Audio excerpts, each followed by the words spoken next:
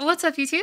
It's Aerith, your favorite dragon, and I'm here today to bring you a video that I'm super thrilled about filming, and that is a video that is just on Evoker in general. This is my ultimate Evoker guide. I've been working really hard on this. A lot of folks have been putting their guides out kind of earlier, so I know there's a lot of information that is already out there. I wanted to make sure that I waited until I've had a very strong grasp of the class, until I understood I guess everything that I possibly could. I wanted to be able to bring you the best guide I possibly could, and in doing so, that meant getting a lot of grinding out of the way. Also, thank you to everyone who brought it to my attention that I say a lot in my YouTube videos. It's true. We're gonna try and break that habit today, but it is very hard. I'm actually thinking really hard about saying the word. It's hard to avoid it. Anyway, without further ado, we're gonna jump straight into it. There it is, right there. It's inescapable. It is what it is. So first things first, let's talk about some talents. Now, there's a lot of stuff that's going on. There's a lot of different builds out there, and I think that a lot of them are very good. The standard build, as far as I see it, of course, would not play Overall, but would instead play either 2 points in Inherent Resistance or 2 points in Draconic Legacy, depending on the dungeon. You can also swap around whether or not you play Twin Guardian or Fire Within. These two are fairly interchangeable in my opinion, or you can drop both of them in order to pick up some extra utility. You can get an extra wing buffet, an extra knockup if that's what your group needs. You could get more magic resistance. You have a lot of choices here. So the times when I'll play Twin Guardian are when you expect that someone in your group might get one shot. So some examples of this are, for instance, in Naka, the Tira Maruk boss, and some of the really high ones. You will have party members, for instance, a shaman, who is just going to die because they don't have a defensive and there's nothing they can do. So there's like a little trick that I picked up where you can play Twin Guardian and you can quickly grip them right before the damage happens and give yourselves both an absorb shield. The absorb shield is very useful for any of these massive damage events. Also for the mana bombs in Algar Academy, very strong there. It's strong in a lot of places. I definitely would recommend playing around with it. Again, this is something I would only do in much higher keys. Fire Within is a great talent as well, and I would definitely not go without it in Knock Defensive. In Knock Defensive, I actually find a way to play both of these, and there's multiple ways you can do this. You can do it like this. You can lose a little bit of damage, but this is very good because it lines up with every single tornado phase. So every single one of the tornado's electrical storm phases, you'll have it. These are fairly interchangeable. With that said, though, let's talk about this other side. So the other side, there's a couple different things you can do. I actually have a full guide on talents, where I go very in depth, and that is also on my YouTube. So definitely be sure to check that out. I talk mostly about two very specific builds. One of which looks something like this, another which looks something like this. And I think these two builds are still very strong. I won't get too deep in depth about them, other than to say that the strength of this build is that you're echoing lots of reversions. You have a lot more single target healing, and you're able to have tons and tons of essence thanks to Empath. And then the strength of this build is that you just have a lot of powerful throughput that you can get in bursts. Now, Dream Breath, of course, is not always going to be 100% uptime. So if you are playing with this build, you do have to be very discerning about when you have the Dream Breath hot rolling on people and when you do not. At the end of the day, I do not really recommend this build anymore. I think the strongest build looks something like this. And you can either take Spiritual Clarity that lines up with a major mechanic, or you can take Empath if you feel like the essence regeneration is going to be better. Again, I go very in depth about where I would play each of these two talents in that talent video. Definitely take a look at it.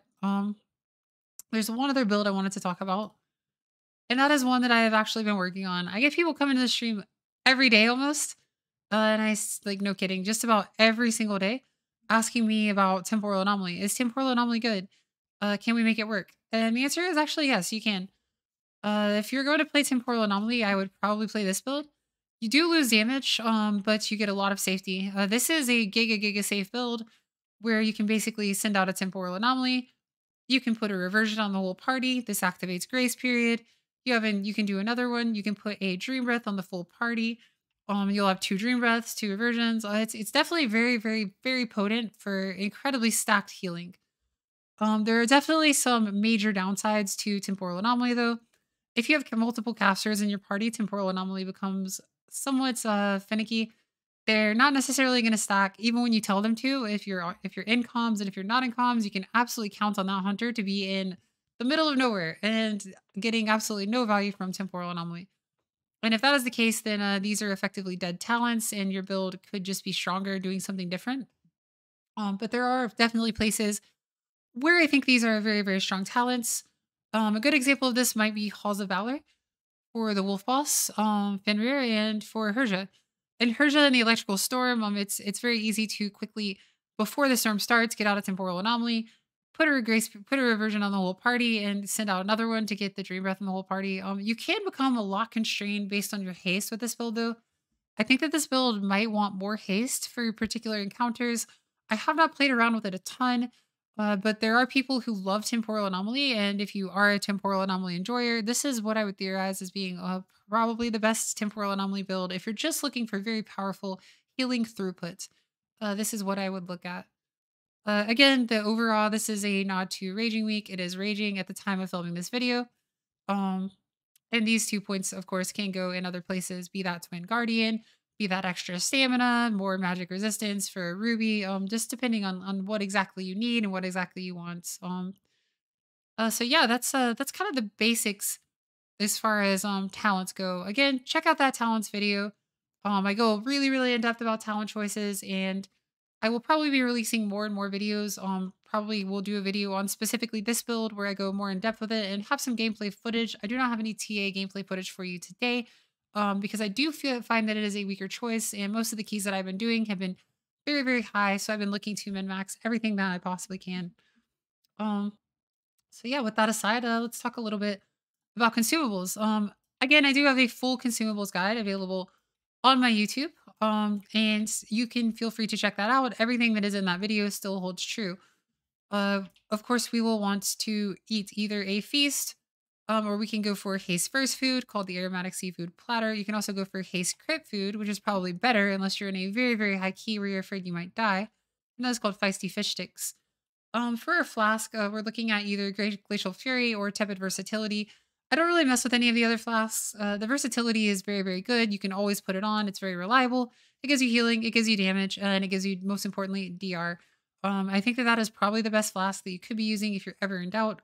But if you're just doing a farm key and you're not scared at all for anyone, you just want to do more damage, you could go ahead and throw on a Glacial Fury and you will do just fine damage-wise. As far as potions go, I only use two. I use the Elemental Potion of Power, and I use the Potion of Shocking Disclosure.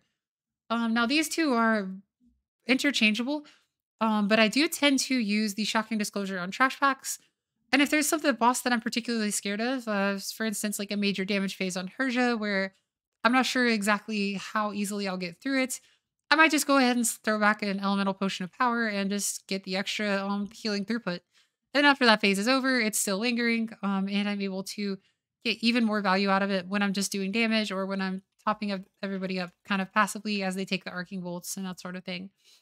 Um, so that's really all I wanted to get into as far as consumables go, just being that there is a full in-depth consumables guide for those of you who are looking for a deeper dive onto what to get. In that guide, I also talk about things like gems. I talk about things like what to put on your rings and so forth. So definitely give that a shot. Um, yeah, so that's pretty much it for consumables. Let's talk a little bit about our abilities. So this class is very, very different from most other classes, and most other healers in that we do not have a spammable healing spell.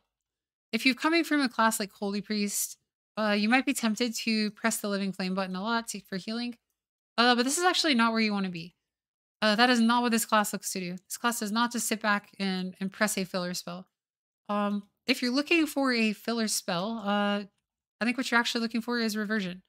And we'll talk about that in just a moment. But first and foremost, let's just go through the abilities one by one, kind of talk about what they do.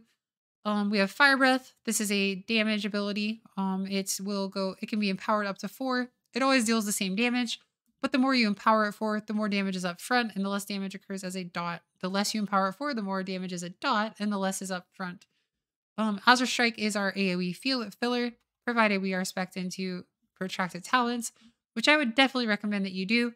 I have a full DPS guide where I go into the reasons why. You can also take a look at that one if you're looking to get a more in-depth look into our DPS rotation. It's a great guide. I go really in depth about 4-set and why I think Protracted Talons is a must if you're playing 4-set.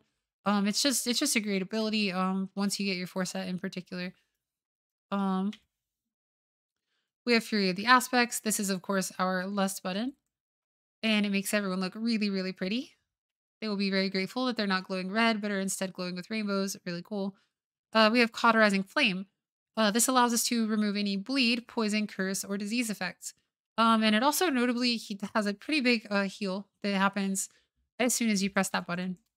And the heal is actually pretty potent, but of course it has to remove something for you to actually get the heal. We have Deep Breath. This is another DPS ability. We have Landslide, which allows us to root our enemies. We have Disintegrate. Disintegrate is, of course, another DPS ability, though we do not press Disintegrate almost ever. The only time I would actually encourage you to press Disintegrate is if, for whatever reason, you have to line of sight something. Think the Fellow Dominators in Court of Stars, or the giant, elemental thunder, elemental storm guy in Alfgar Academy. In the case of these, there are moments when they're going to do an ability that's going to hurt you very bad. You can quickly hover, press Disintegrate, and go around the corner, and the Disintegrate will continue casting from line of sight, and then you can go back around and continue your normal rotation. That said, the use cases for Disintegrate are pretty narrow, and you generally don't want to be spending your essence because your essence is a very, very precious resource in keys. Next, we have Living Flame. This is, of course, our quote-unquote filler, although I do not recommend you use this spell as a filler, as I just mentioned. Living Flame is a bit of a last resort spell. If you're pressing this button to heal, it is because you are down very, very, very bad, and you have expended just about every single resource that you possibly can. You definitely do not want to be healing with Living Flame unless, except for in particular niche situations, which we will also cover here shortly. Let's see, Obsidian Scales. This is our defensive. I recommend that you take the second charge of Obsidian Scales in the talent tree. And this will give you basically just a DR. It's 30%. It is a 90-second recharge, and you have 2 charges. It's pretty potent. Be very discerning about when you use it. We'll talk a little bit about defensive usage here shortly. Next, we have Emerald Blossom. I recommend that you almost never press this ability in Mythic Plus. I can say that pretty confidently now. A lot of people were proponents of this kind of coming into this season. I don't think it's very good personally. There are builds that can make use of it. It doesn't synergize with our 2-set. It doesn't synergize with our 4-set. It just generally like does less. It's a less impactful button to press than a lot of the alternatives, namely Echo. Next we have a Pressing Roar. A Pressing Roar is something you spec into. When you cast a Pressing Roar, it makes it so that any CC that the target is hit by, so you can see we put the Pressing Roar debuff on this guy, any CC that we do is going to be much longer. Let's see exactly how much longer is it. Increasing the duration of crowd control effects that affect them by 50% for the next 10 seconds. So yeah, you can pair this with, if you have a monk, for instance, you could go a Pressing Roar on a pack and the monk can sweep, and you'll have a much, much longer stun. I actually have not really, even in high levels of gameplay, been doing this a lot. I mostly just take a Pressive Roar for the AoE Soothe, which is why I'm presently spec'd into it. Next we have Quell. This is of course our Interrupt. Our Interrupt is on a 40-second cooldown. It's a very, very long. So make sure you're discerning with it. You don't just want to randomly kick. You want to make sure that something is definitely going to go off before you kick, or else call a kick. And you can also be tracking other people's kicks. As you can see I have a kick tracker right here. And whenever it looks as though we are not going to have a kick for something, I might just go ahead and throw it out there, or else I might also be in the kick rotation, just depending on what is going on. Next we have Renewing Blaze. Renewing Blaze is a, by default, 90-second cooldown, but you can make it 1 minute if you spec into it. This is actually an incredibly powerful ability. If you are taking lots of damage, it is going to heal you back for everything that you take over 8 seconds. So effectively, if you slam this ability in the middle of a damage event, whatever damage you take during that damage event, you're just gonna get healed back. So it's very, very powerful. There are times when I will sync it up with obsidian scales, and there are times when I will just press this button because I know that it will carry by itself. And we'll talk a little bit about that in the defensive usage here shortly. Next, we have return. This is our single target resurrection. Make sure you have a key binding for return as well as your mass return. This is just because if your team is in combat but you are not, and someone is dead, you're able to press return on them and bring them back to life. As with all other healers. But if you are not in combat, your team is, someone is dead, and you try to mass res, you cannot mass res. That is a thing. Next, we have tip the scales. This makes it so our next empower ability happens immediately. This is basically just presence of mind. If you've ever played a mage, very, very powerful ability that I use more or less off cooldown. I use this thing like it's like candy. If I'm not going to use it for healing anytime soon, you can also tip the scales into a fire breath and just deal a lot of instant damage, just to get more burst damage off more quickly. Next, we have Verdant Embrace. This is our single target emergency heal spell. It is important to note that when you press this ability, everyone's got PvP to say, okay, well, everyone's in PvP mode. There we go. When you press this ability, you will effectively do the Druid Wild Charge at that person. So keep that in mind when you're pressing this. It's really easy to die. I've actually died more times this expansion pressing Verdant Embrace than I have to actual mechanics in the game. That is a true story. I'm not making that up. It is very dangerous. And most of the time you don't actually want to directly heal someone with Verdant Embrace. You want to do something something a little bit more interesting, which we will talk about here shortly. So let's get into the preservation tree. We have Dream Breath. Dream Breath is a nuke spell that we can empower. So we can empower Dream Breath all the way, and it will do a lot of healing up front, similar to Fire Breath, and leave a little hot on the people. Or we can empower it on one, and it will just leave a big heal over time effect that lasts for 16 seconds. It's very situational whether you want to charge this up all the way or just let it go on one. Most of the time, I just let it go on one so that I can be along with my business. The heal over time effect is actually quite powerful. But yeah, if your team is ever like dipping low and you're in the middle of casting a Dream Breath, sometimes I'll just go ahead and tip it up to 2 to 3 or sometimes even all the way just to make them a little bit more safe. Next, we have Rewind. Rewind is our massive raid wide cooldown. This is a huge, huge ability. You can use it every 4 minutes by default, 3 minutes if you take the talent. I do recommend that you take the talent that makes it a 3-minute cooldown. And basically, what this ability does is it reverses all damage that your party members took in the context of Mythic Plus. It's 100% um, in the last 5 seconds. So for Rewind to be effective, your team needs to have already taken the damage. So in a damage event, like for instance, like a Herja Storm, you can't just press it at the beginning. You have to wait till you're like halfway through the storm and you can press the ability and it will just do a ton of healing. And it comes across as a heal over time effect. So for like the next little bit, your team is basically very, very, very safe. Spirit Bloom is another rotational ability. Spirit Bloom is an ability that we can charge up. It has multiple stages, and the more times we charge it up, the more people it will hit. It's really just that simple. So if we put it on 4, it heals a 4th ally beside your target. On 1, it heals just 1 ally. 2, it heals a random target plus or a random injured target, which is a smart heal, plus your target. 3, it heals 2 people plus your target. And so on and so forth. I'm sorry, 2. You get what I'm saying. This is a nuke heal. This is your most powerful heal, and you should always be playing around this ability. Improper Spirit Bloom use can put you in a bad spot. If you use a Spirit Bloom too soon, you might just lose somebody because you didn't do it at the right time. It is a long cooldown, in 20 seconds as far as rotational abilities go, but it is very powerful. So it is something you need to be very discerning about. Next we have Echo. Echo is a very, very interesting spell. In my opinion, the most interesting spell that they have ever included in the game. So the way that Echo works is we put an Echo on someone, and if we cast any spell, put Echo, if we cast any spell, it will become replicated on that target. So let's say that I were to Echo myself, and I press reversion. The spell is replicated. So now I have 2 reversions. This works for literally any spell. So for instance, if we can find someone who, nope, literally everyone's PvP, aren't they? What are you guys doing? Why are you in PvP? I don't understand. You can't find anybody these days. Unbelievable. Um, is regardless though, it does not matter who the echo is on. If you echo anyone, um, and you cast any spell, that ability will be replicated onto them. Let's say I echo myself and I living flame myself.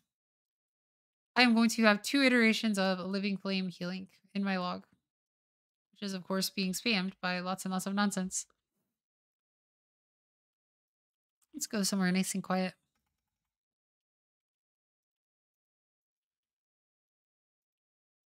where we can show this more easily. So if we echo ourselves and then we living flame ourselves, we will have 2 instances of living flame healing. The same goes for any other spell that you have. You can echo yourself and then spirit bloom yourself, and you'll have 2 iterations of spirit bloom healing. The first and then the echo. This one crit for quite a lot. As you can see, 184,000. Very, very significant heal. Um, and yeah, this is a core tenet of the class. What you'll find is a lot of gameplay that Evoker has involves playing around Echo properly. And for that reason, we pretty much always use our essence in order to echo people. Because we're able to do lots of really interesting and powerful things. Oh, there's actually no one who. There we go. We found somebody who's not in PvP. So this is pretty interesting. So we will living flame this person. There's the first, and there's the echoed one. If we were to echo this person and then Verdant Embrace them, they will actually take 2 Verdant Embrace heals, as you can see. If we were to echo ourselves or anyone else and press Dream Breath, there will be 2 iterations of Dream Breath healing. Both of these are powerful. Same goes for anything. So as you can see, you're able to, using Echo, do lots of powerful things. Here we just put 2 Dream Breaths and 2 Reversions on ourselves. We can Echo and get 2 Living Flame heals. There's a lot of stuff you can do with it. And so yeah, that's kind of the basics of Echo. Hopefully, as you continue to watch the video, as we get a little bit deeper into this discussion, if you have any like things that are like maybe not quite making sense with Echo, you will start to understand better and better. Let's actually swap back over to our normal talent build.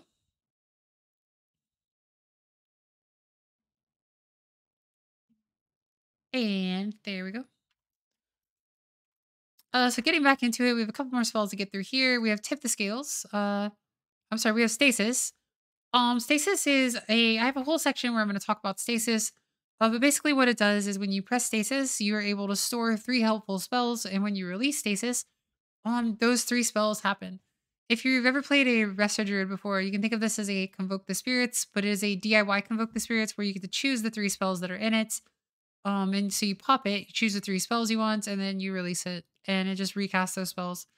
Very, very, very, very powerful ability. Has an incredibly high skill ceiling. You'll do all kinds of different things with Stasis, depending on the context. But for the most part, we have a couple of things that we tend to do. I will get into Stasis specifically when we talk about combos. Next, we have Time Dilation. Time Dilation is, of course, a stagger ability.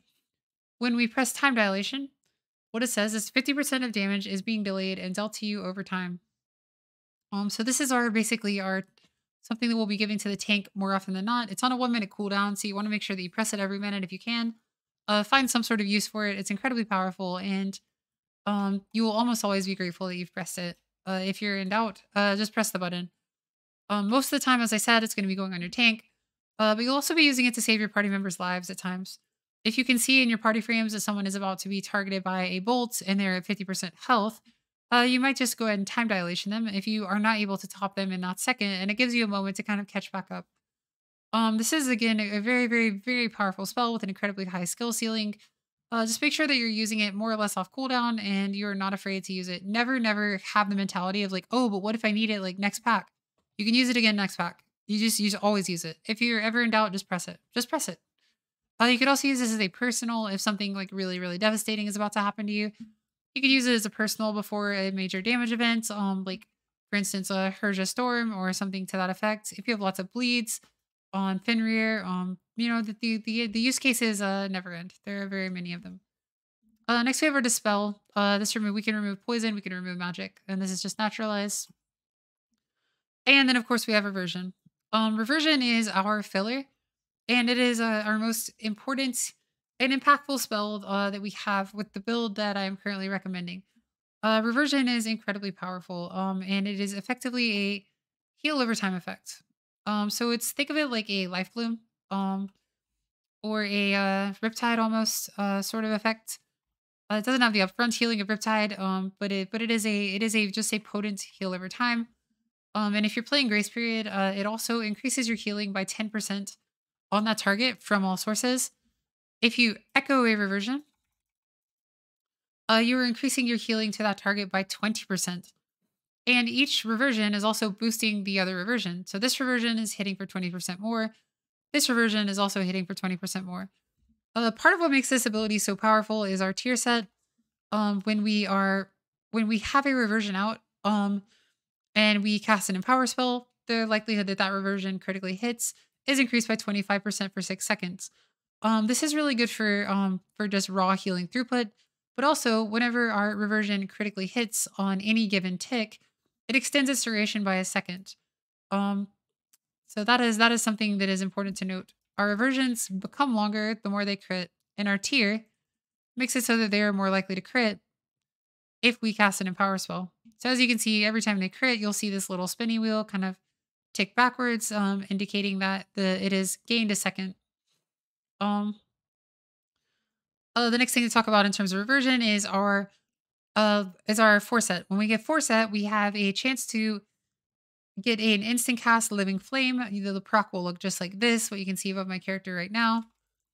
Um, and that Living Flame will be instant cast and been boosted by 20%. It will do 20% increased damage or 20% increased healing. I talk a lot about how you can play around this particular effect in my DPS video, where I talk about exactly how to get the most out of your damage. And really, the only thing to add to that, after having watched that video, is that you can also use this for healing. I very, very often, in times of high stress, will have a lot of echo reversions out, which means I'm getting a lot of forcep procs, and it's a lot of single target nuke heals. By itself, Living Flame is not very powerful, but when it is instant cast and does 20% increased damage and healing, if you have echo reversion on that person, that's another 20% increased damage and healing. It can suddenly become quite a powerful ability. That one just healed for 130k. So it can be actually quite strong. That was a critical strike for 130k, of course. And the non-crit looks like about 65k, it looks like. But yeah, very, very potent, very, very powerful. So let's talk about the playstyle a little bit. Now this is where things start to get a little bit challenging. It's definitely the hardest class in the game. Do not feel frustrated if you're not getting it at first. It takes a lot of getting used to. It's very, very, very different from any healer that you will have played before, in terms of its design, in terms of the way to get the most out of it. So let's just talk a little bit about our general typical rotation. So first and foremost, our first line of defense is to be echoing reversions onto our teammates. Echoing reversions does a lot of healing. If someone dips very, very low, you might be tempted to want to Living Flame them to get them into a safe and healthy range, but that is bad thinking, and you don't actually want to do that. We play a talent called Golden Hour. If you're not aware of it and you've just been clicking on the talents that people are telling you to take, this is one that you should take a look at. And what it says is that reversion instantly heals a target for 15% of damage taken in the last 5 seconds. That might not sound like a lot, but if someone just got dropped to 10% health by a missed kick or something, then we're suddenly talking about a very, very massive nuke heal on them if you cast reversion. Now, think about this. Golden Hour will proc twice when you echo a reversion, because the first reversion will proc Golden Hour, the second reversion will also proc Golden Hour. Each of them will heal your target for 15% of the damage taken. Doing this, like echoing reversions, you can actually do a ton of healing to people. This is effectively our filler spell, not Living Flame. It's not like other healers. You have to get that out of your head if that is a line of thinking that you're taking. So you definitely want to be using Echo Reversion as a healing spell. Someone takes a lot of damage, echo them, put a reversion on them. It's that simple. Um, that is our first line of defense. Our second line of defense is to put a dream breath on everybody. Now because of the Call of Ysera ability, which says Verdant Embrace increases the healing of your next dream breath by 40% or your next living flame by 100%. Whenever we Verdant Embrace, we get a very, very, very powerful dream breath. 40% is incredibly significant. This hot is really, really, really big. And it takes for a massive amount if we also have Echo Reversion on the target who is taking it. Um, this is something that you always want to be playing around in times like when damage is happening. You want to make sure that you have Verdant Embrace a target who really needs it. You probably in most contexts just want to Verdant Embrace off yourself just to get the buff. And then just get the buff on your party and then go start going into Echo Reversions. But this is also a very, very important thing to have in your toolkit. And of course, you can echo a Dream Breath as well. You do need to be somewhat discerning about when you send out your Dream Breath because it is a lengthy cooldown. But also don't be afraid to just ship it out off cooldown at times. Once you get a like really strong feel for the damage patterns, you'll have a really good idea when you should ship it out. But for the most part, you want to just be sending it off cooldown. Now the next major ability we need to talk about is Spirit Bloom. Spirit Bloom we're going to want to cast when our entire team is injured. It is a massive AoE nuke heal. If you have higher health than everyone on your team, it's effectively going to be a group wide lay on hands. You'll see in practice, like a lot of evokers, like you'll see people dip down really low, and then suddenly their health bars just shoot back up. That is a Spirit Bloom. Oftentimes we'll be pairing Tip the Scales with Spirit Bloom because it just will get our team out of a massively bad situation very, very, very quickly. Um, and yeah, these are effectively our first, second, and third lines of defense. And that's kind of the basics of what we want to be doing. So we're just to reiterate, we are echoing lots of reversions.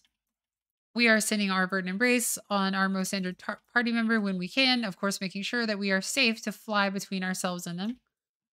We are keeping Dream Breath off up on people during times of damage or when damage is about to happen. We will Dream Breath, and we are casting Spirit Bloom before a damage event. You usually want to precast the Spirit Bloom before the damage happens. Otherwise, your team might die as you're channeling it, especially in some of these high keys. If you're waiting for the damage to happen and then casting the Spirit Bloom, sometimes it's too late. So any kind of planned damage where you know you need like an AoE lay on hands on the whole team, you can just make sure that you have an Echo Reversion on yourself, that you're higher health than everybody else, and then you're channeling this, and then boom, damage happens, and boom, you can release, and everybody gets the massive heal. Um, as far as let's talk about our weaknesses a little bit before we get into too much of the gameplay footage. Um, so our biggest weakness, of course, is our positioning. Your range is shorter than other healers, and let me tell you what, you will feel it. There are some bosses where you just can't yell at your team enough. You'll have a warlock who's like out in the middle of nowhere, and they just don't want to move ever, and they've chosen a really poor position to plant and start dealing damage. And they are just making your life absolutely and utterly hell. So that is definitely the worst case scenario. You need to be highly communicative if you're playing in comms, which hopefully you are. And if you're not playing in comms, like before party chat, before you can always take up to party chat and say, "Hey, listen, my range is not great. Range classes, please play in melee." For the most part, it's pretty safe for range to play in melee. They just need to be mindful of what does and does not have a melee mechanic. But like, let's say these are the mobs. Your range can pretty safely be like right here, like almost regardless of anything in this particular season. Some of the more dangerous things are definitely called the Valor. There's a lot of frontals. So they can't just be like hard in melee, but as long as they're, within a reasonable range, they should have no problem. Of course, like, even being like out here is fine. Just make sure that they're aware of the fact that this is a mechanic that they have to play around. It is not you being stubborn or weird or stingy. This is just a mechanic of the game, and if they're a good player, then they will need to play around it. Otherwise, they will possibly die. And at the end of the day, you do not want to go out on a limb and potentially lose your tank, potentially lose other party members, just to try to keep someone alive who is not playing around your range. If someone's in the middle of nowhere, that's kind of on them, and you need to keep that in mind. So you can quote me on that for sure. Um,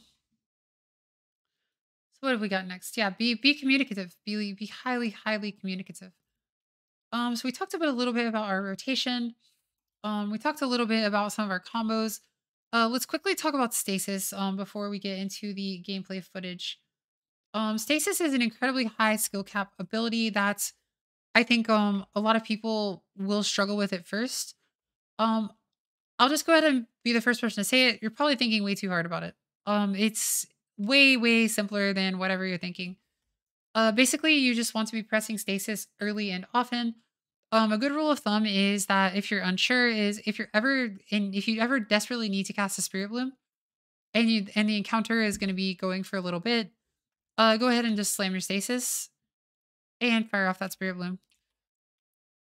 Um, you can pretty much like open every single trash pack with a stasis if you need a spirit bloom at the beginning of that trash pack.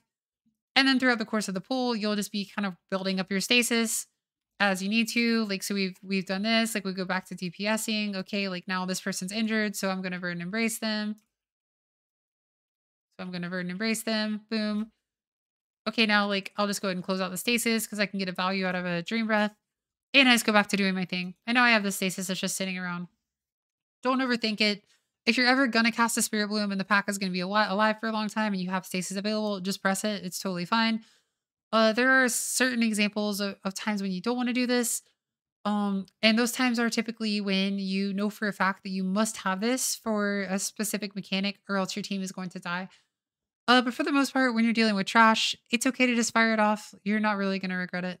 It's because it's just good to have extra burst healing that is just sitting around in case you need it. Um,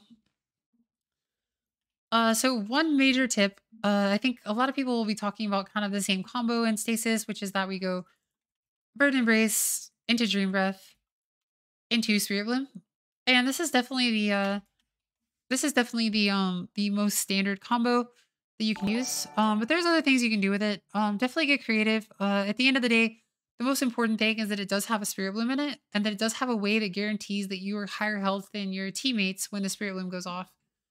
So pretty much like anytime I'm gonna put a Spirit Bloom in it, I'll often go Stasis, Burden Embrace myself, so I'm higher health than everybody, into a Spirit Bloom. And this just guarantees that the mastery, that we're gonna get full mastery benefit from our we're gonna get full benefit from our mastery on that Spirit Bloom, and it is gonna be an AoE lay on hands. It is gonna be very potent when we reactivate that stasis. That is very important. If you ever fired off a Spirit Bloom when you were very low and your team was at like just a little bit higher but also very low, it might have been a derpy heal and you might have felt really bad about it. That's just something to keep in mind with Spirit Bloom in general. That when you're pressing it, ideally you're higher health than everybody else. But of course, everything isn't always going to be perfect. Sometimes you're under a lot of pressure and you just don't have enough globals to do that. Um, so that is pretty much it for stasis. I do cover a couple of other interesting stasis ramps in another of my videos where I talk about some of the secret combos that people are unaware of. There are lots of other things that you can do with it. Um, I guess one other interesting thing to note that I've dreamt up since the time of that video is that you can actually put into stasis. You can echo a lot of reversions, or you can actually go into stasis. And you can go echo on one person, echo on someone else, and echo on somebody else, and you can go reversion. So everybody's got reversions. You've consumed all your echoes, and now we're going to be getting 4-set procs as a result. I think these people have PvP enabled, so I won't be getting four. I won't be getting 4-set procs at the rate that I would if I had reversions on like my full party. But this will give you a lot of 4-set procs, which increases the amount of damage that you do. And then what you can do, like once these reversions start falling off, is just press this button again, put echo, echo, echo, and then reversion everybody all over again. And this will just continue the train of getting lots of 4-set procs, which gives us more damage. It's just a like kind of cheeky way to guarantee that we're getting these procs, that we're doing lots more single target damage than we otherwise would be. And that's just a cheeky little thing if you feel like you're definitely not going to need it for healing in the next bit. Of course, you definitely want to be using it for healing most of the time. But yeah, that is another interesting thing that you can consider. So let's see here. Let's talk about some of our ramps. So you might have heard it said that we are a ramp class. We are definitely a ramp class, and I actually have some gameplay footage that I wanted to bring up for this. I think Advisor Melindres is a really great example of some of the combos that we do and some of the ramps that we will be doing in Mythic Plus. Because we pretty much do everything that we might in this particular fight. Um, so whenever I start this fight, I'll always put echoes on the whole party. Actually playing like really, really safe here. It's like making sure that I got some like procs here where I spent these.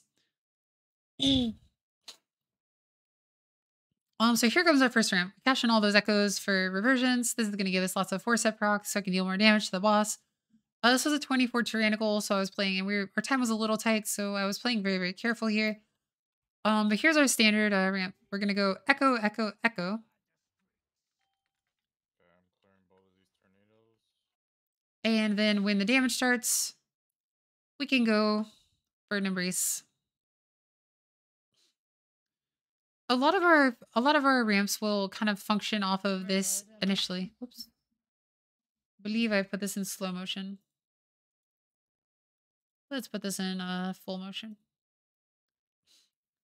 So here we'll prep for our next ramp. And this is a really, really this is a really powerful ramp. I actually use this ramp all the time. For all kinds of different damage events. Everything I do on Melindris are things that you should have in your playbook and things that you can use for pretty much any given damage event where people are going to be taking a lot of damage. I think Melindris is a great case study for this reason. That's why I brought up this VOD. So this is our most powerful way of using stasis. Oh, actually, I'm sorry. We're actually not going to use stasis here. This is one of the most powerful ramps that we can do. Um, and this is the Emerald Communion ramp. And so what we're going to do for our Emerald Communion ramp, and you will be doing this often, is going echo, echo, echo. The party members in my team who have green frames have echo applied to them. That's just the way that I like to track it. And then we will vert embrace ourselves when the first iteration of damage happens. This will top everybody off, and we will immediately press Emerald Communion. So what this does is we actually have a mechanic in this class called Lifebind. And what Lifebind does is it says when we bond our life, we can bond our life with an ally, causing healing on either partner to heal the other for 40% of the amount. Lasts for 5 seconds. So the way this works is if you heal someone, you now have Lifebind, and they have Lifebind. And so what that means is that any healing that is happening to you is also happening to them. And when I say any healing, I mean any healing.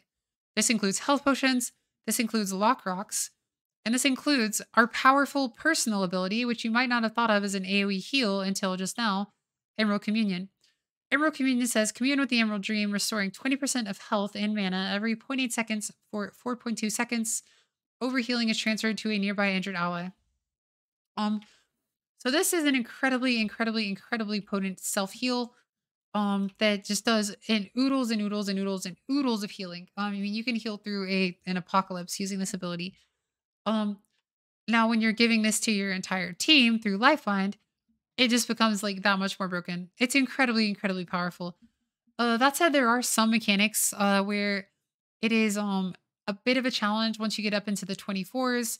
And sometimes you will want to ask your tank, or if you have a DPS warrior, to rally and cry over the top of this ramp, just in case it's not enough, because it's not necessarily as powerful as our stasis ramp.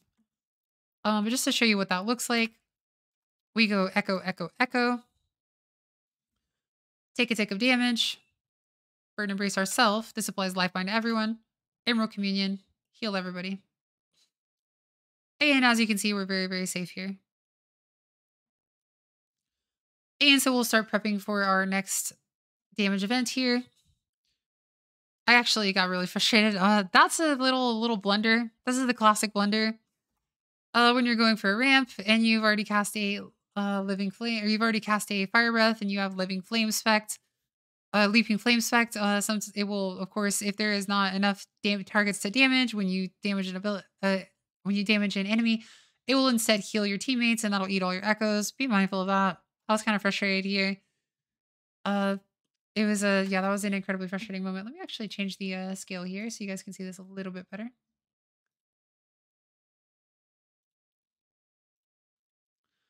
There we go. So here was our Emerald Communion ramp, and we'll move on to our next ramp. So this next ramp is our standard stasis ramp. This is an incredibly powerful ramp that can do just an absolutely crazy amounts of healing. And it splits it up into two different chunks. So you have the initial bit of healing that goes when you're storing, building the stasis, and you have the initial bit or the afterwards bit of healing when you are releasing the stasis. So the way I'll do this ramp is to go echo, echo, echo, and as we can see, slicing maelstrom is about to happen. So we go echo, echo, echo. We echo everyone who is not us.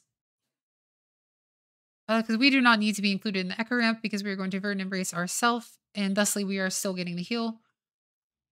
And then the damage event happens, slicing maelstrom. First things first, we're going to pop stasis. We're going to Verdant Embrace ourselves as soon as we take a tick.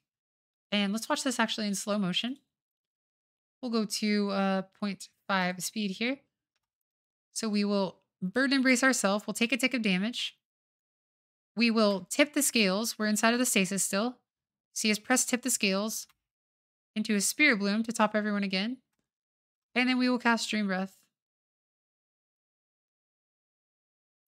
And that is essentially what we want to be doing with our when we open a stasis and it's a major damage event. You don't always have to tip the scales inside of a stasis. Just because of how much damage you take during a slicing maelstrom from Melindris, I do recommend that you tip the scales in this situation. And also in many situations, like if you have tipped the scales and your party is in trouble, you should just send it because like what are you waiting for? Like this is one of the hardest things I think to learn as a healer is like you're always thinking to yourself like, well, I need to save this in case something really bad happens. That's a bad line of thinking a lot of times because sometimes this is the bad thing that's happening and you need to use it. And in this case, that is what we go for. So I'll show this in a full speed. We will echo, echo, echo. Burn Embrace, tip the scale, Spirit Bloom, Dream Breath. And it's just enough healing to coast us through. And then, of course, on the next one, we'll be able to just release the stasis. If you want even more healing, you can go echo, echo, echo to make sure everyone has lifeline inside of the window when you release it. Echo, echo, echo, Verdant Embrace. That is what I choose to do here. So slicing maelstrom, Verdant Embrace, and we release stasis. I really love watching Melindris as a case study, just because you go through like so many different like ways of healing a damage event because there's just so many damage events. You need to have so many plans. And anything that you see me doing here from Advisor Melindris, you can actually take this and apply it to any damage event. Even if like it's the only damage event, you could use any given one of these things to heal it. And I think like one of the things that fledgling evokers don't realize is that the way that this class works is you have lots and lots of ways to do massive burst healing. And if you have the mentality of like, oh, I need to save this, then you're gonna fall behind and your team is gonna die. Um, there's no problem in sending like any of these cooldowns, tip the scales, for instance, your Emerald Communion ramp. There's no problem. There's no problem with sending these, because you just have so many choices. There are so many ways, for you to do this just over and over and over again. I think Milan just really like illustrates that because I mean here we're just healing through damage event after damage event after damage event after damage event. Um, and over the course of a dungeon, whenever there's like crazy amounts of healing to be done, just press a button.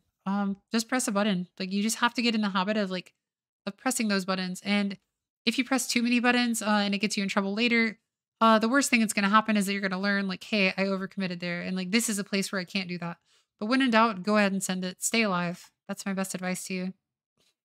Um, Here we'll see the same thing. This is another of our ramps. We can go echo, echo, echo into a Verdant Embrace, into a Tip the Scales. And we tip the scales. Tip the scales, of course, incredibly powerful ability.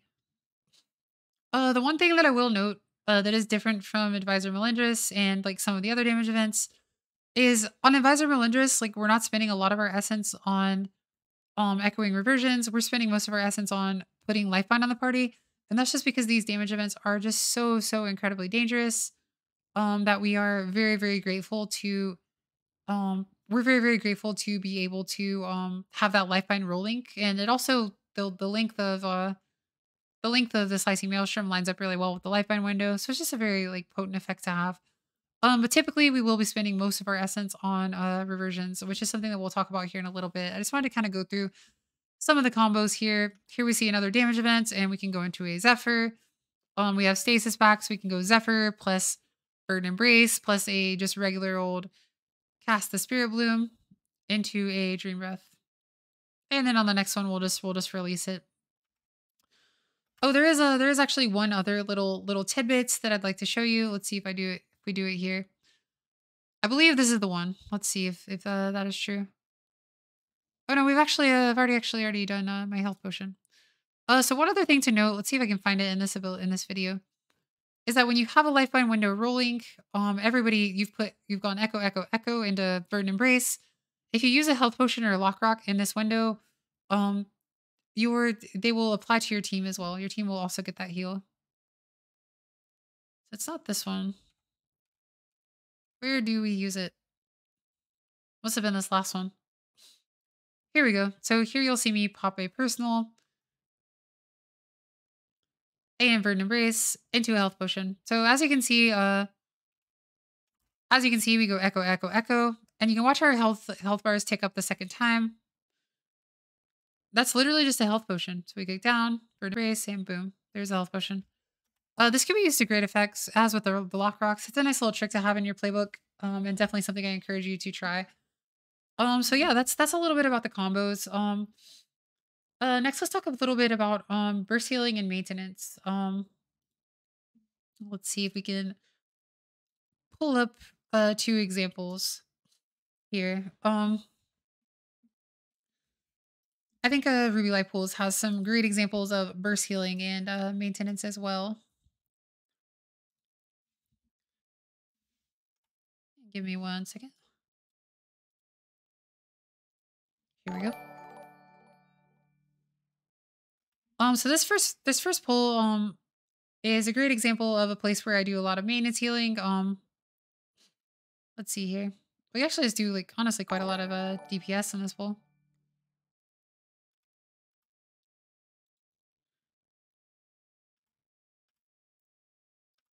So something you'll see here as we enter this pool is we accidentally let a tectonic slam go off.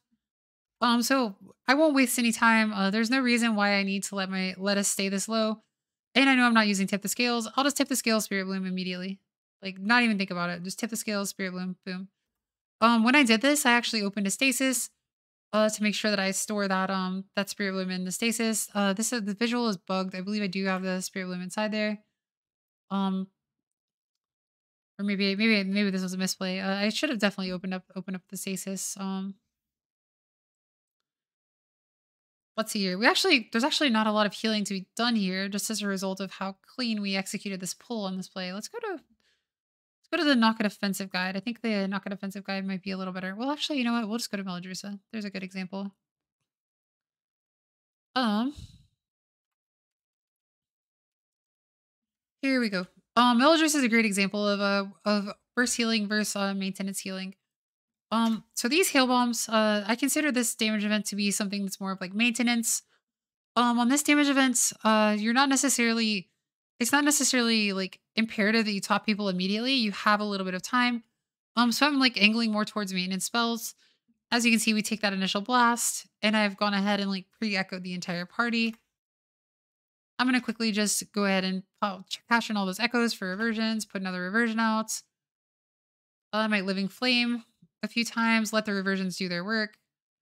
So now I'm gonna get out for this. And this is like where we will typically do a lot of our burst healing.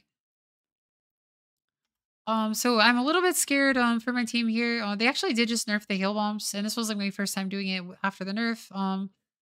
And so I wanted my team to be 100% topped off before this exploded. The damage is actually greatly reduced, so it's less imperative that people are at 100% health, but it's still a good habit to be in. But this fight is like basically just a lot of maintenance healing. You're playing a long game against this boss, right? And so we're just kind of like echoing lots of reversions. We're keeping lots of hots out. And we're being as efficient as we possibly can.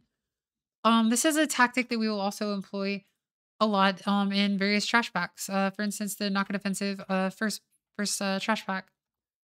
On this particular trash pack, there's a lot of single target damage, and we're kind of treating this single target damage in the way that we treat like a lot of rot damage. We're using first our maintenance spells, and then as things get more dire, we start using some more of our emergency heals. Um, I actually really like this particular trash pack because I think it illustrates like a lot of a lot of Evoker's strengths. I also think that this is a trash pack where a lot of people say that Evoker doesn't have very good single target healing.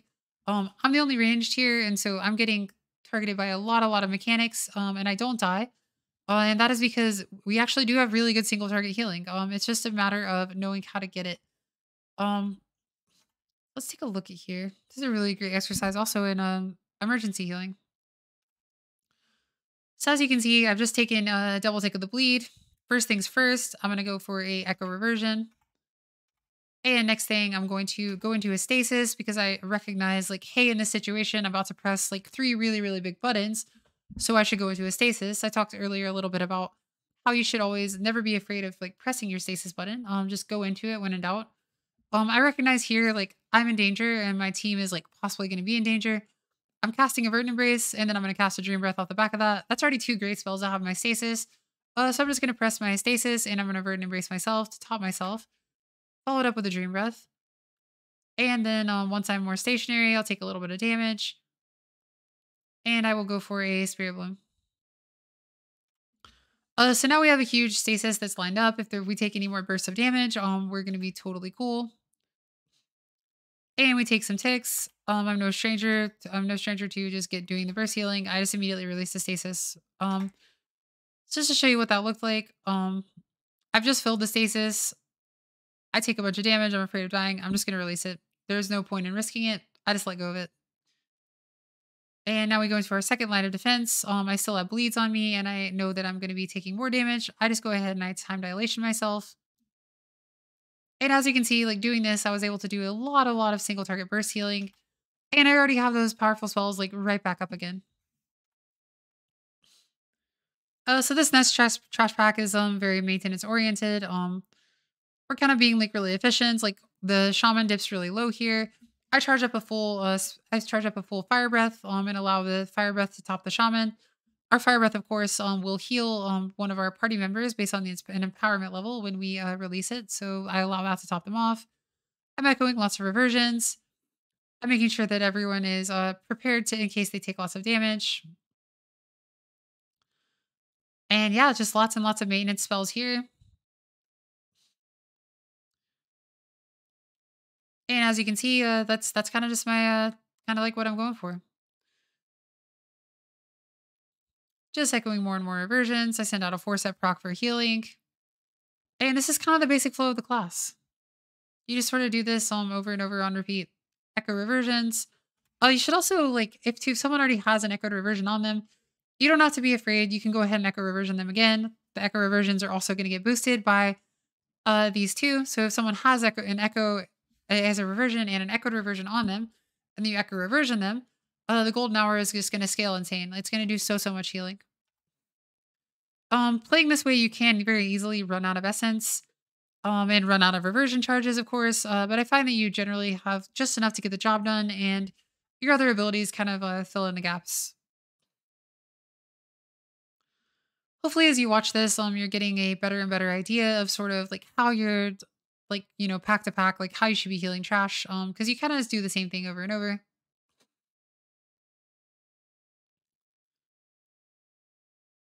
And here we have a war spear, so we'll be taking more bleeds. We have a fixate mob. And so, yeah, same thing. Just looking to echo lots of reversions. Sometimes if I'm capping on essence, I'll just go ahead and spend it so that I can use it later. Don't necessarily need to use it immediately. Verdant Embrace myself. Again, like, we have stasis available. I know I'm going to cast a Verdant Embrace. Off the back of a Verdant Embrace, I want to cast a Spirit, I want to cast a Dream Breath. So I'll go ahead and do that. And I know that I'm probably going to be taking even more damage because this War Spear is enraged and I have a bleed on me.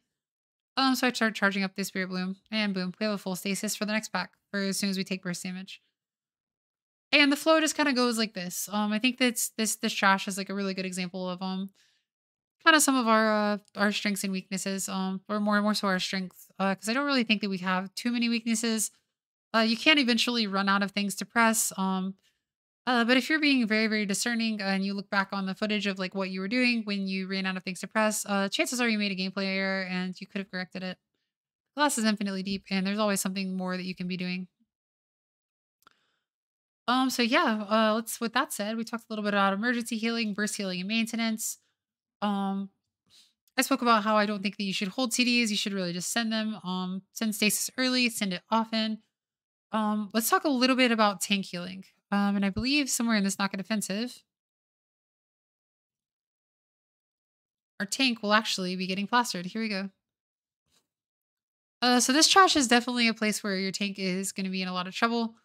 And I recommend doing a couple of things. I talk a little bit about this in the Knock Defensive guide, which is in its entirety on my YouTube as well. And basically, our tank healing rotation is fairly straightforward. We're going to echo reversions, and we're going to echo dream breaths. So if your tank is taking a lot of damage, you can rotate a couple of different things. I don't know if we'll see it happening here per se. Here we go. Here's a good example. My tank happens to be very tanky. He doesn't take a lot of damage. Or he doesn't need a lot of externals a whole lot. So he's playing a blood decay. So a lot of times I'm pretty blessed in that regard.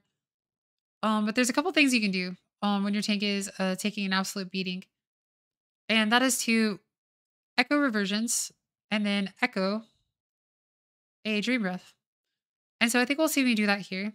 So I would recommend doing two things. First of all, you have your stagger ability. You can give your tank the stagger ability when they're really, really dying, and keep echo reversion on them. And then when the stagger falls off, or when it's about to fall off, as I did here, you can go ahead and go echo reversion into echo a dream breath. And make sure, of course, that you burn embrace somewhere in between, usually your tank, so that the dream breath is boosted.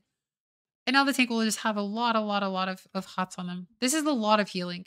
Both of these dream breaths are being boosted by grace period because we have two reversions on our tank, and it's just so much healing. I can't say it enough. Like, this is nobody's gonna die if they have all four hots on them. This is like the Exodia of hots, so to speak. It's very, very powerful. And that's pretty much all there is to it as far as tank healing goes. Try to decouple your dream breath. If your team is going to be okay, and your tank is the only one who needs assistance, use it as a defensive on the tank by echoing a dream breath onto them. Always have echo reversion on them, and try to desync time dilation from dream breath because both of these are very powerful effects, especially an echo dream breath. And your tank should be fine with either or. Putting both on at the same time will create a gap where you don't have either on your tank.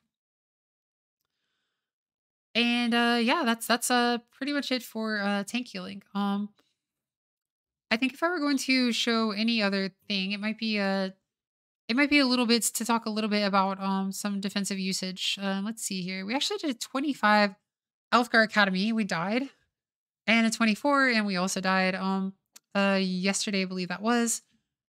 Let's see if we can find. I wanted to show you some of the interesting things that you can do. All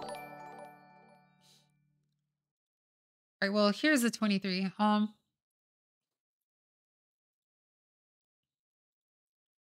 And let's go to the bird boss. This is a great example of how to let's talk about defensive usage. This is definitely an important topic.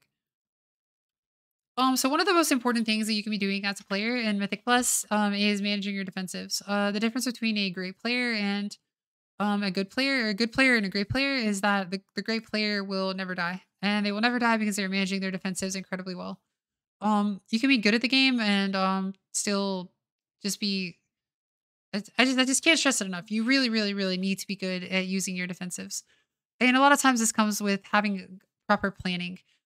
Um, Use obsidian scales often, but always use it at the correct time. So on this particular boss, you get a stacking debuff, and that stacking debuff effectively causes the deafening screech to do more and more and more damage. So as it ramps up, you eventually need to use defensives, or you will literally die. And so there are a couple things that you can do here. The first one's usually free, in this particular example. Um, and the second one is when things start to hurt. So you have a lot of different defensives. And let's talk about those really quickly, what those are, and before we get too deep into using them.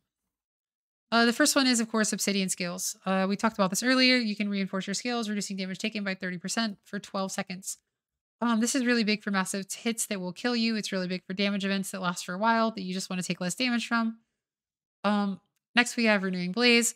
This will do nothing to save you from a one shot, but it will be very, very potent and against an ability like Herja Storm. And you will also have it for every single storm. If you spec appropriately into Fire Within.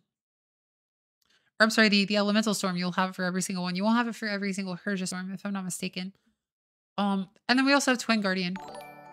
Twin Guardian is actually one of the lesser played abilities, but I've actually have come around to the idea of it because it's incredibly powerful.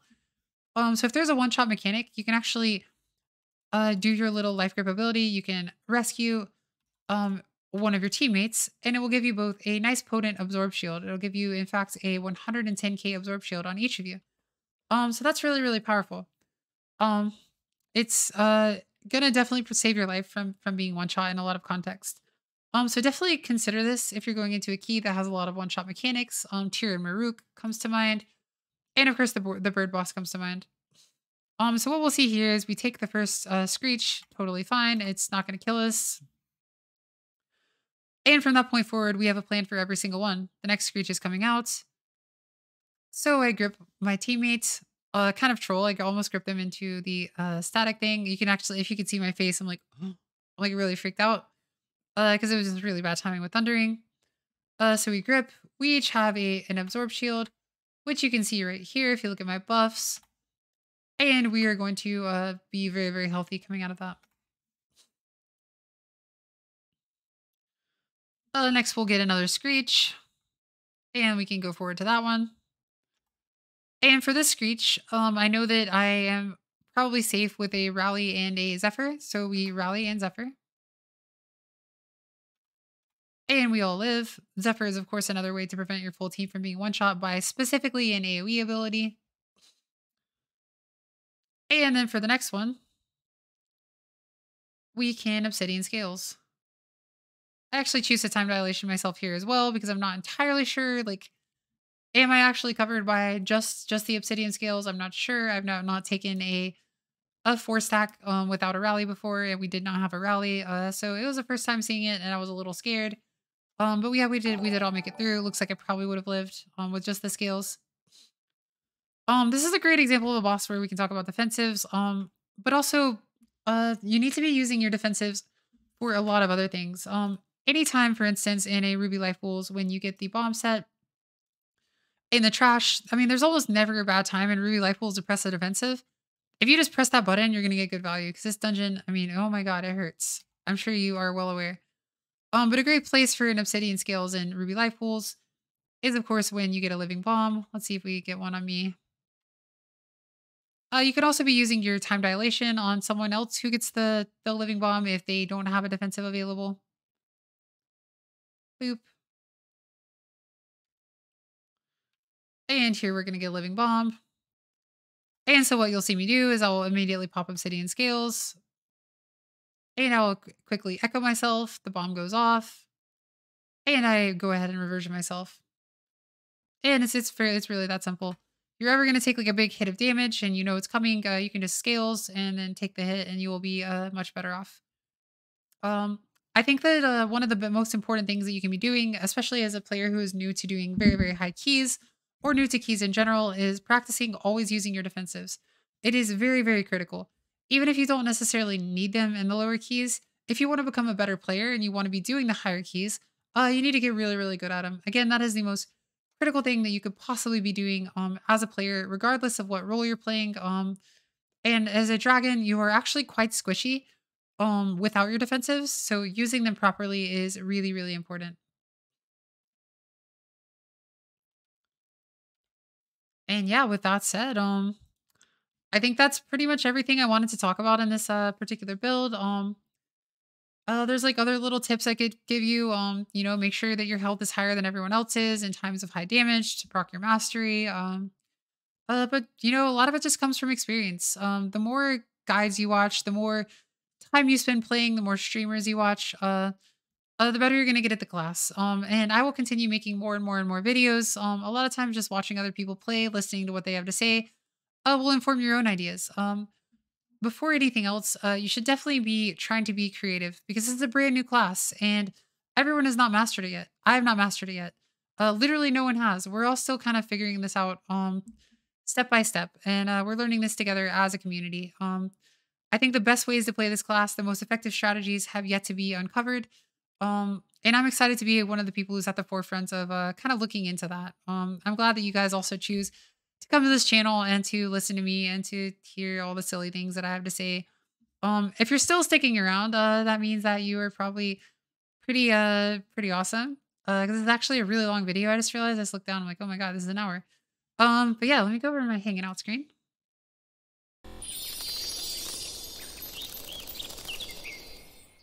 Hey everybody. Yeah, if you're still sticking around, you're a real one, and I'm really grateful for that. I hope that you will come by my Twitch. I'm probably streaming right now at twitch.tv/eyelashtv. I stream 7 days a week, just about sometimes six, mostly seven. And yeah, as I said, I'm probably streaming right now. Please, please, please be sure to click the subscribe button. Be sure to follow. Be sure to like the video and comment on the video. Did I miss anything important? Is there anything that you want to hear about? Would you like me to make a specific guide for a particular boss? I would love to, and yeah. I don't know. I'm thrilled to be here. I just actually broke a major benchmark. We have, I think, now 1,200 or maybe even more subscribers at this point. So we went through the 1,000 like really, really quickly. And we have almost our full 4,000 viewed hours. So the channel is growing really, really rapidly, and that's thanks a lot to you guys. My Twitch has also been growing really, really rapidly. And I couldn't do that without y'all. I really appreciate that. You guys are truly making my dreams come true every single day, one step at a time. With that said, I love you guys, and I will see you in the next video. Until then, uh, I don't have a catchphrase, but if I did, this is where I'd say it.